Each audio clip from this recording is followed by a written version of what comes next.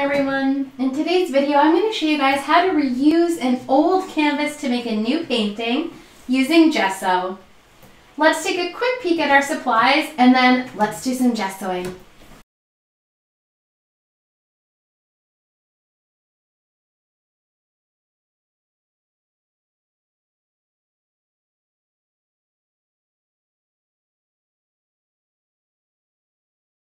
Having a nice big soft wash brush is essential. I love using brushes that are at least 1 inch, but really up to 5-inch wash brushes are fantastic depending on the size canvas you have. My absolute favorite brush, and the one I'll be using today, is this big soft brush here. Brushes that don't work so well for gessoing are brushes like these. These brushes are really stiff. So if you want a smooth surface, these are going to have a lot more texture for you, and these types of brushes are also really prone to shedding. So if I just pull it gently, you see I'll get a few hairs there, and we don't want those ending up in our freshly gessoed canvas.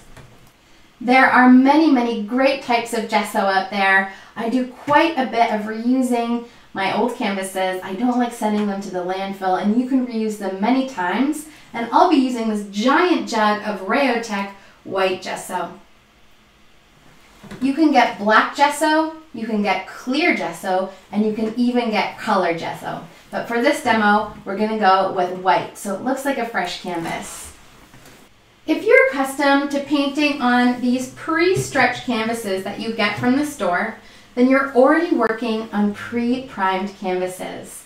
That means these already have a coat of gesso on them, and you can tell by looking at the back of your canvas. You'll see this is the raw canvas, which is a bit more of a yellowy tan color, and you can really see the texture of the woven fabric. Whereas the little gessoed edges around here, you can see they're quite white. Gesso is made of acrylic resin, calcium carbonate, which is just chalk, and white pigment, and it's typically titanium dioxide. Now, gesso is a little bit different than plain acrylic paint. It stops the absorbency of the raw canvas fabric, which really just sucks up all of our paint. It also makes it nice and white, and unlike regular acrylic, it can be sanded to a very smooth, flat surface if you want it. You can also use gesso to build up texture on your surfaces, or if you're working on paper or in books, it'll give you a more solid substrate to paint on. Gesso also happens to be a lot cheaper than your regular white paint, and it will go a lot further for a lot less money. You may want to sand your canvas down if you find it has a lot of texture on it and you're going for a really smooth surface. Now, oftentimes, I personally just gesso right on here and I leave the texture below, but when you want a really flat, smooth surface, we're going to do some sanding. I like grabbing a sanding block and some fine sandpaper, like a 220 grit or 150. Fold your sandpaper over your sanding block and start sanding down any unwanted texture on your picture plane. Once you've got the desired smoothness on your canvas, and you can run your fingers along there to really feel it out, we want to give it a nice wipe down with some paper towel, a little bit of a damp paper towel, before applying the gesso, so we can pick up any of the dust, the acrylic dust that we created.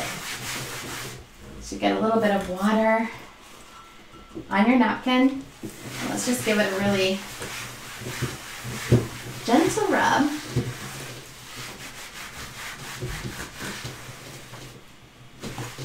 And you can really see we've got a lot of dust. Something I always like to do before getting right into gessoing as well, especially if I've used the canvas many times, if you ever find your canvas is a little bit slack because you've used it a lot, maybe it's been hanging around for a while, you can tighten the whole surface of the canvas like a drum just by putting some plain water on the back of your canvas. So we can take a nice big brush, turn it around, and just put a nice coat of water on there. This will give us a nice tight canvas as this water starts to dry.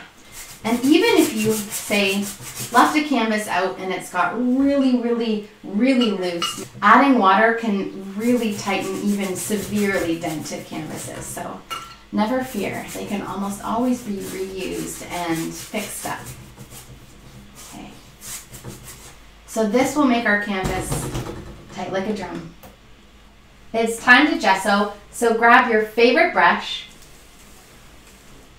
and go into your gesso, and we want to apply a very generous coat of gesso.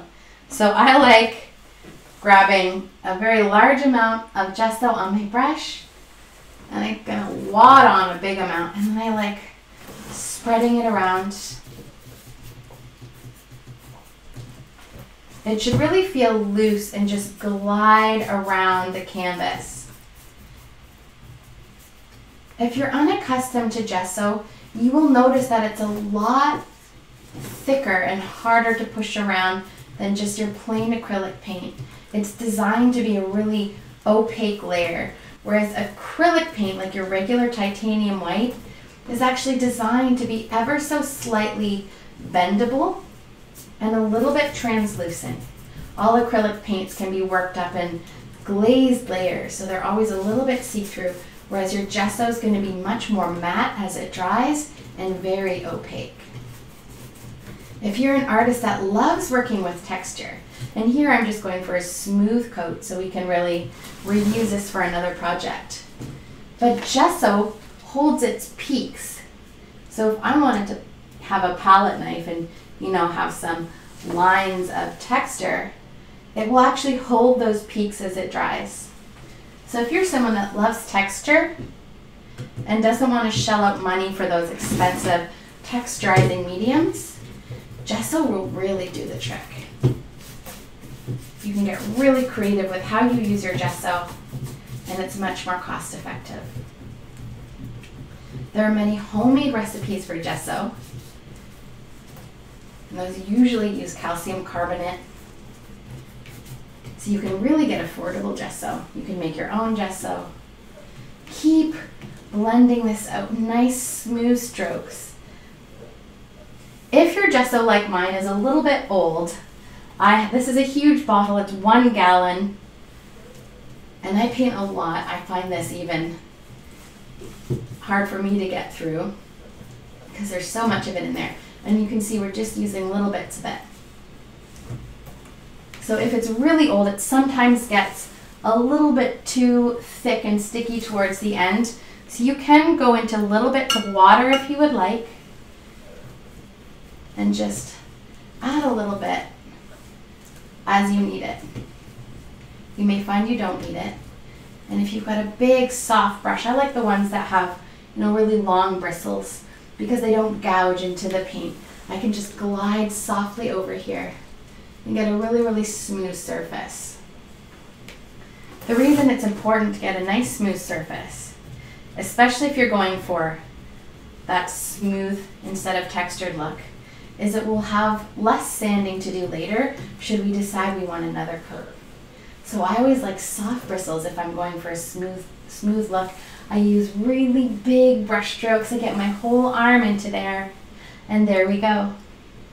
You can paint around the edges if you would like, but I usually find when I do a new painting, enough color gets around the edges that I don't need to do those as well. Okay, that's it. We've coated our old painting in some gesso.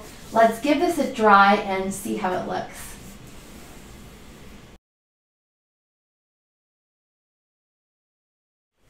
And that's all it takes. Our painting is nice and smooth and white and ready for a new painting to be painted on it.